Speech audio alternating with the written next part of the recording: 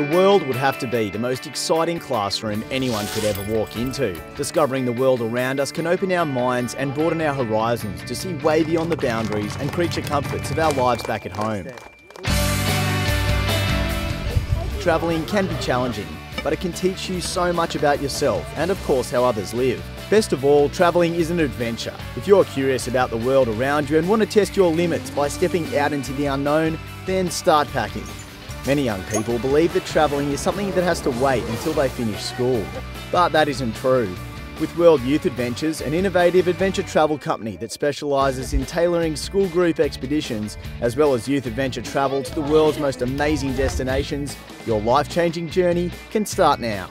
For this group of students, their adventure was about to start right here in the fascinating, exciting and incredible country of Nepal. They're here to test themselves with a trek through the spectacular mountains to a remote village where they'll undertake a community project. There really is no better way to immerse yourself in a new culture than to combine a trip with giving something back at the same time. And they could not have a better group to share their experience with. A small group of like-minded students and their inspirational team leader, Australian adventurer James Kostrician. He was one of the two Aussies who in 2007 were the first ever to paddle a kayak from Australia to New Zealand and will be taking these guys and girls on their trip through Nepal. So let's just say they were in excellent hands. It's been a real privilege to be able to take these kids out and to share some of my knowledge and some of my experience in travelling around the world and doing expeditions around the world. They've really been enthusiastic to hear more about the stories and the experiences I've had, and we've tried to impart those lessons on the travel that we're having here. He was able to explain to us like it was okay if we were tired, and you know, everyone's been there, like he's been there, but the best part is to keep going and the end result.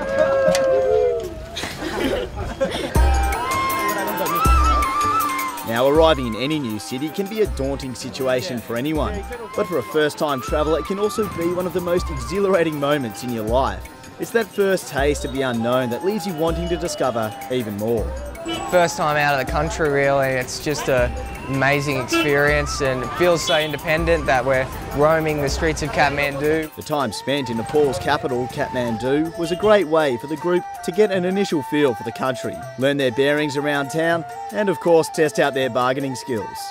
We are into negotiations hardcore. It is so much fun. Said 500 and said yes. That was it. That was it. Romy's about to buy some preppers. Here we go.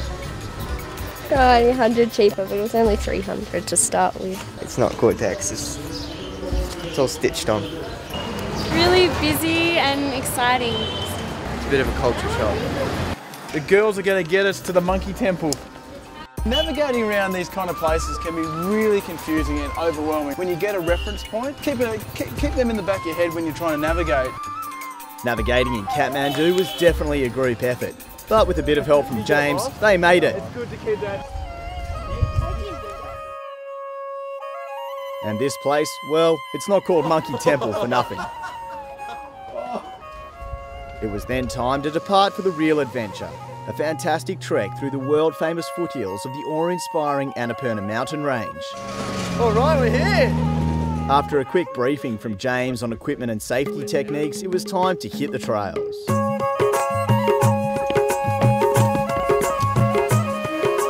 Not only did the group have James for a touch of inspiration along the way, but are also joined by veteran Himalayan trekking guide Rinzin.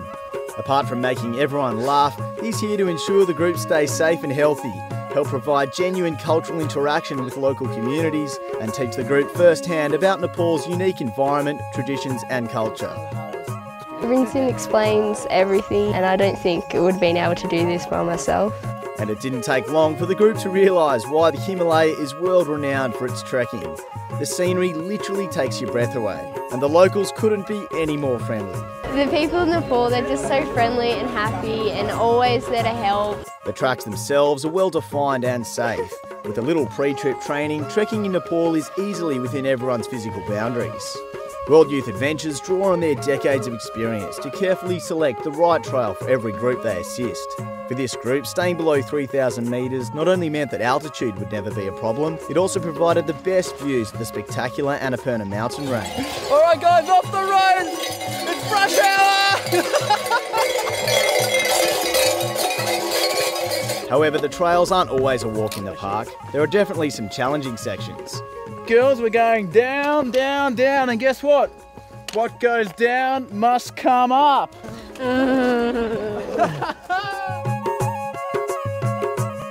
Which is why the group breathed a big sigh of relief when they found out that not only did they not have to carry their bags thanks to the team of well-looked-after local porters. Yeah, they're troopers, they are. Look at them. Carry everything on their neck. But each afternoon when they arrived at camp, their tents were already set up, the tea was boiled, and their delicious meals, which ranged from tasty local dishes to pizza, were already being prepared by their very own highly trained cook. Which meant there was plenty of time to check out the local area at their own pace. Well, we just finished hiking for today and got here in this amazing place. Really good to be with all the locals and yeah, it's a great experience. Can't wait till tomorrow, so should be good. While last night's game of cricket with the locals put a smile on everyone's face, the scenes they woke to the next morning were simply phenomenal.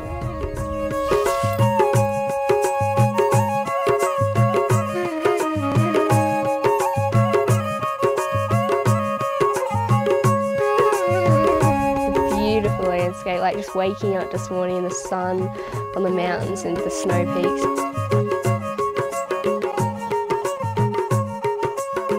A warm cuppa delivered to each tent and a hearty breakfast at the world's best brekkie table was enough inspiration to get the group back on the trail and off to their next destination. This camp, like all of them, nothing was left behind. The World Youth Adventures crew help advise the group how to do their best to reduce their impact on the fragile environment. Make sure we don't leave anything behind, and all you leave is just a footprint.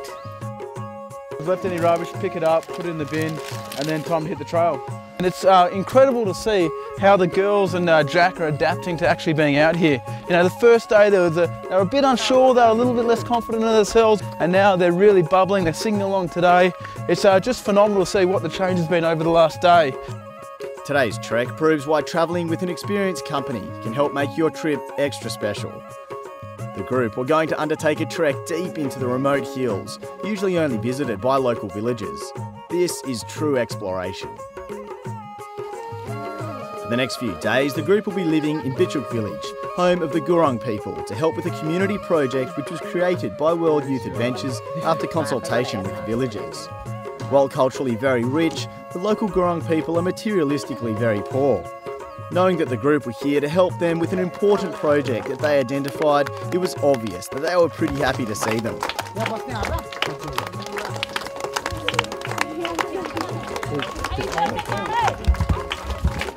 Jack.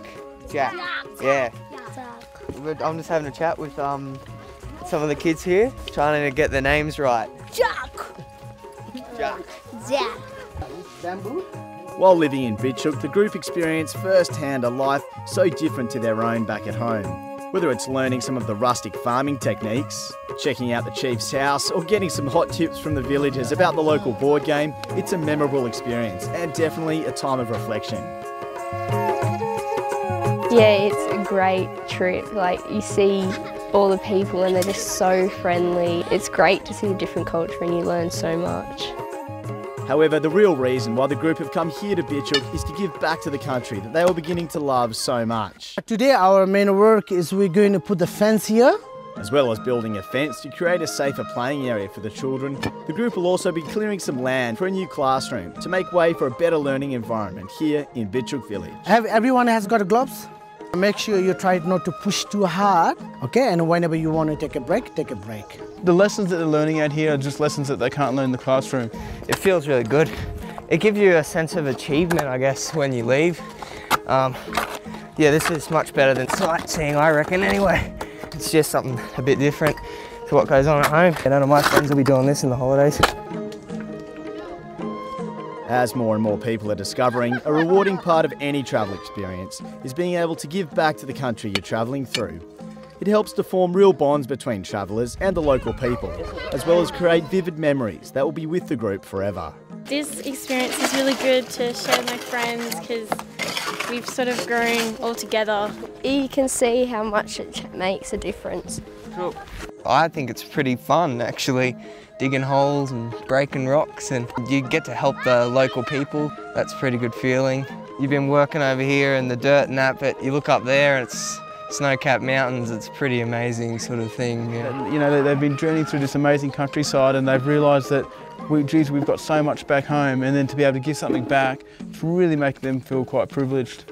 They need the work done, as you can see around here, so it's just a pretty good feeling that we've accomplished that and done a pretty good job. It's an emotional time for everyone when the community work is done, knowing that they'd made a real difference to the lives of the people that had welcomed them so warmly. Very strong. Thank you, thank you. Thank you. Hard worker. Namaste. Namaste. See you later. Thank you. Your help.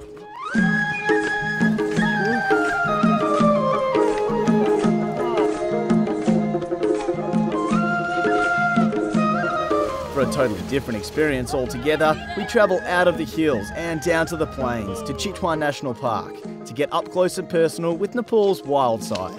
Trading 4 wheels for 4 legs and a trunk, the group jump on board elephants for an even better way to spot Chitwan's amazing wildlife. And it turns out it really was the best way. Just around the corner, we stumble across one of the prized sightings in the park, a fully grown rhinoceros.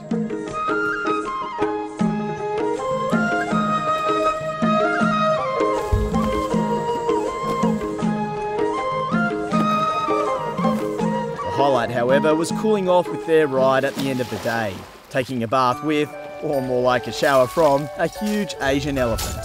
That was amazing.